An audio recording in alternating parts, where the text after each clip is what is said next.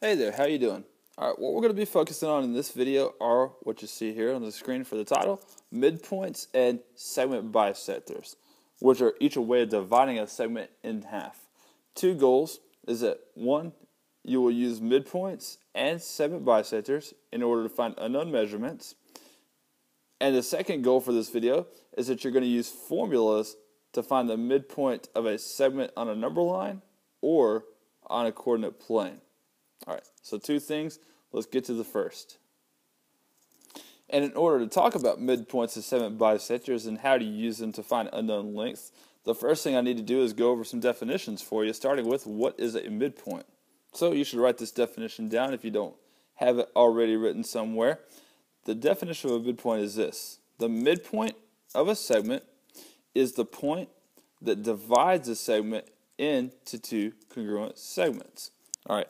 A point is a midpoint of a segment if and only if it divides a segment into two congruent segments. It's another way you often hear the definition of midpoint written, and that version is specifically for when we get into proofs later on in the year. Anyway, a midpoint divides a segment into two congruent segments. So, for instance, if this segment JP has midpoint M.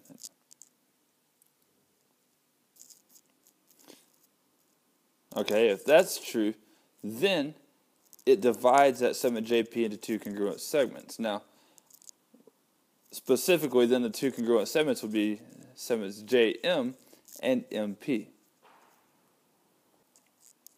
Alright, easy enough. A midpoint divides a segment into two congruent segments. One other thing I want to show you here is when you have a diagram and you want to show on the diagram that any distances are congruent, or equal in length, I should say, or any two segments are congruent, then what you can do is you can put a little dash mark on the segments that are congruent like that, and that means that here segment JM is congruent to segment MP. Alright, so that's what a midpoint is. Let's go ahead and look at the definition of a segment bisector as well. And really, let's just start by breaking down the word bisect, which is the root word of bisector. And the word bisect kind of has two different parts, doesn't it? Bi, of course, you know, is a prefix meaning two, and then sect can mean section. So you could say to bisect means two sections. Now, literally, kind of what we mean from math when we say bisect is to cut in two, and it's implied that they're equal sections.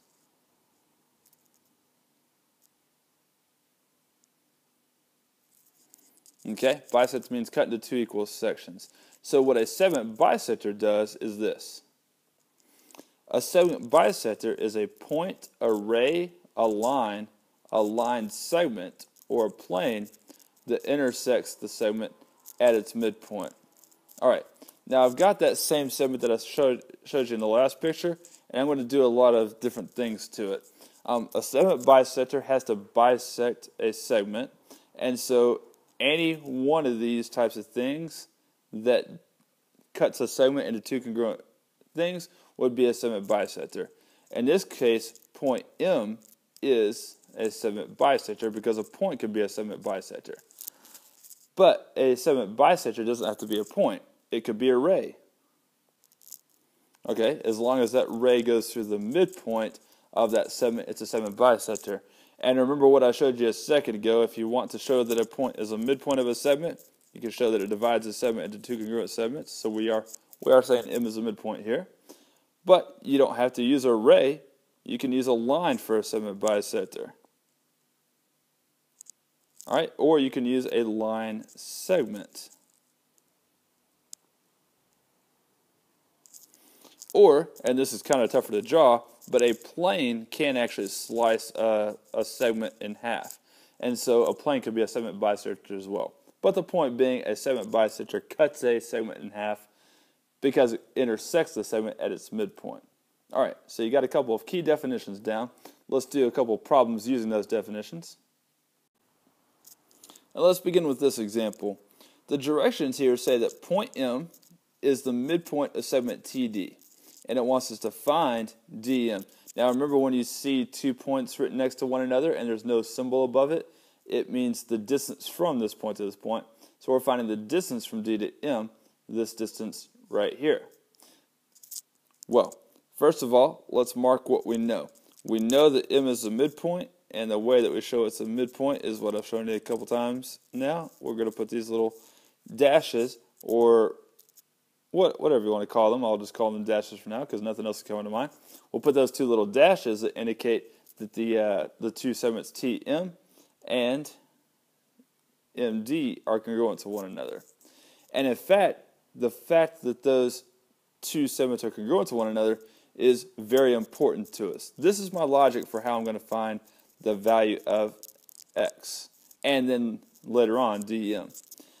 I know that m is a midpoint, and a midpoint divides a segment into two congruent segments, so I know that segment tm is congruent to segment md. Okay, and then I know that two segments that are congruent to one another are equal in length, so I know the distance from t to m equals the distance from m to d, and I have an expression to represent each one of those distances, and so I can say that 5x minus 8 is equal to 3x plus 2. Now that ought to make sense to you. If these two measurements have to be equal, just make an equation that says they're equal, and that's going to be enough to, in this case, find the value of a variable. Now a little quick algebra. Let's subtract 3x from both sides, and we'll get 2x here. Let's add 8 to both sides, and we'll get 10 on the right, until we've got x is equal to 5. And then often, you have to go ahead and go a step further and substitute the value of x that you get in order to find the answer that you're asked to find, because it didn't say find the value of x. It said find the value of dm. Well, now we could say that dm is equal to 3 times 5 plus 2, or 17. All right, you follow? Good. All right, now let's change up the kind of problem we're working with slightly. Here, instead of a midpoint specifically, it just says that a line bisects the segment. And then it wants us to find the distance from F to S, which is this whole thing, if FR, here to here, equals 1.75 centimeters. So just as when we knew that we had a midpoint on the previous problem, we actually know that there's a midpoint on this segment right here. Because remember, a bisector of a segment is, or it can be a line, and in this case it's a line, is going to intersect the segment at its midpoint. Now you've not seen this yet in this course so far, but whenever you have an intersection of two lines or two segments or two rays or any combination of those actually, it's implied that the intersection is a point. And so there's actually a point right there, and that's what R is the intersection. All right, now since that point has to be the midpoint because of this being a line bisector, I'll go ahead and mark that. And then I'll mark the other thing that I know. I know that FR is 1.75 centimeters. Well, I also know that RS is 1.75 centimeters, don't I? Because those were congruent to one another. And so there's a couple ways you can go about finding out the length FS. You can either add these two segments together. You're using the segment addition postulate then. Or you can say you're going to double either one of these, because if these are each half of the whole segment, then the whole segment is twice those. I'll go that route here. We know that FS would have to be twice the distance from F to R, so it would have to be twice 1.75 centimeters, and thus it would be 3.5 centimeters. All right, so that's just generally how you use midpoints and segment bisectors. Now we're going to go on to using midpoints still, but in a coordinate situation. We're going to look at two different types of coordinate situations. First, we're going to look at a number line and how you would find a midpoint on a number line, and specifically, if you're using coordinates, how do you find the coordinates of the midpoint of a segment on a number line? So, here's how that's going to work. You see a situation here where I have points C and D, and I've just assigned each of them x coordinates, and I just said that this is the first x coordinate and the second x coordinate, x1 and x2. All right. Now, in order to find the midpoint of segment CD, okay, and we're going to say that M is the midpoint of segment CD, then you would use this expression right here. x1 plus x2 divided by 2. Now, I want you to think about something. Whenever you're trying to find a midpoint, you're trying to find something that's in the middle. And if these coordinates are just real numbers, how do you find the middle, what's in the middle of two real numbers? You average them together. And when you average two things together, you add them up and divide by 2. So that's all this little formula is saying, is that to find the coordinates of the midpoint, we're going to average the two coordinates that were given to us, add them up and divide by 2. Do you follow? So let's see how that works in an example. Here I've given you a number line, and on that number line I've placed points T and V, and I want us to find the coordinates of the midpoint of segment TV. Now I haven't labeled where it is, but let's pretend there was a segment connecting points T and V. We're going to find where its midpoint would be. All right, I went ahead and drew the segment on there. Well, in order to find the coordinates of the midpoint of a segment on a number line, first thing we have to do is pay attention to what are the coordinates for the endpoints. Now, you can tell from the diagram here that T's coordinate is -3 and V's coordinate is 2. And so if we're wanting to call the midpoint M, which is pretty customary, it's not 100% the way you have to do it, but it's pretty customary, all we've got to do is add those two coordinates together and divide by 2. Now that's going to give us -1/2 right there.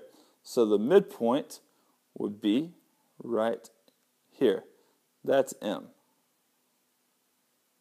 -1/2 is its coordinate.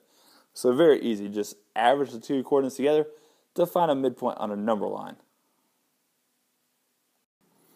All right, now what I want you to do is just imagine that you have a segment on a coordinate plane. I happen to have drawn one, but I don't want you to think about the actual coordinates of the points A and B that I plotted. What I want you to assume is that those 2 points have some generic coordinates, meaning let's just call the coordinates for point A x1 and y1, and let's just call the coordinates for point B x2 and y2. All right, now you saw that on a number line, all you had to do to find the midpoint of a segment was average the coordinates of the endpoints. And that's really all you've got to do on a coordinate plane as well, except that process happens to come in 2 steps. Let's say that this is the midpoint. Okay, and then the next thing I want to do is this. I want to think of the x-coordinates of the midpoint and the y-coordinates of the midpoint separately, and how I would find those. I'm going to place the x-coordinates of the points A and B on the x-axis really quickly. You would agree that this point would have to have the same x-coordinate as this one, wouldn't you? And then if I bring this straight down, this point right here would have to have the same x-coordinate as B, so I can say that that is x2. Now, if I wanted to find the x-coordinate that's in the middle of those two things right here, what I would have to do is what we just saw a second ago. I'd have to average those x-coordinates, right? x1 plus x2 divided by 2. So when I'm finding the coordinates of the midpoint on a coordinate plane, the midpoint is going to have an x-coordinate and a y-coordinate, and the way you would calculate the x-coordinate is you would simply average the x-coordinates of the two endpoints of the segment A and B. And now we can do a similar thing with the y-coordinates. All right, so point A, if I'm transposed it to the y-axis, which is what I'm going to try to do right now, this point right here would have the same y-coordinates, so they would both be y1, right? And then this point right here would be our y2. And, well, we just saw that on a horizontal number line, you can average coordinates together to find the middle. Why couldn't you do the same thing on a vertical number line? And in fact, you can. In order to find the midpoint of the vertical midpoint, what we would do is average the y-coordinates together. y1 plus y2 divided by 2. And so that's the last thing I'm going to write over here. Whenever we're trying to find the y-coordinate of the midpoint on a coordinate plane, of a segment on a coordinate plane, what you're going to do is you're going to average the y-coordinates of the two endpoints. So average the x-coordinates and average the y-coordinates. That gives you the midpoint of a segment. Let's do one example like that, and then we'll be done. And I've drawn that example here, but I forgot to mention this.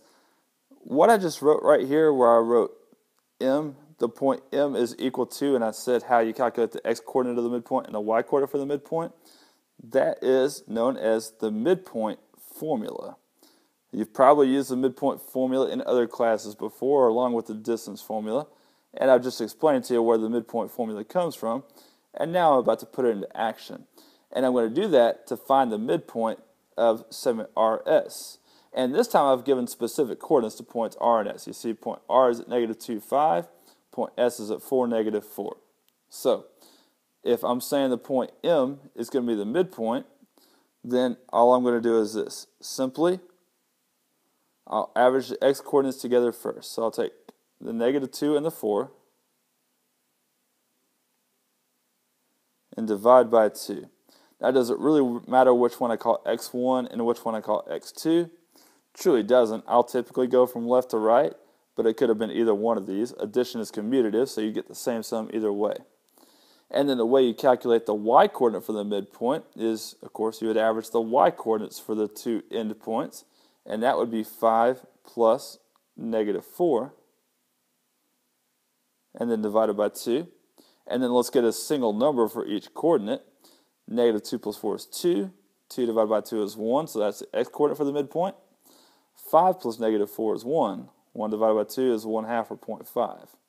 So if I were to plot the point 1, 0.5, that would be the midpoint, and you'll be able to see that right here. All right, there's 1/2 a unit up. This is the midpoint. And I'll label that as M. And we're not going to verify that in any other way other than to say it does look like it's the midpoint, right?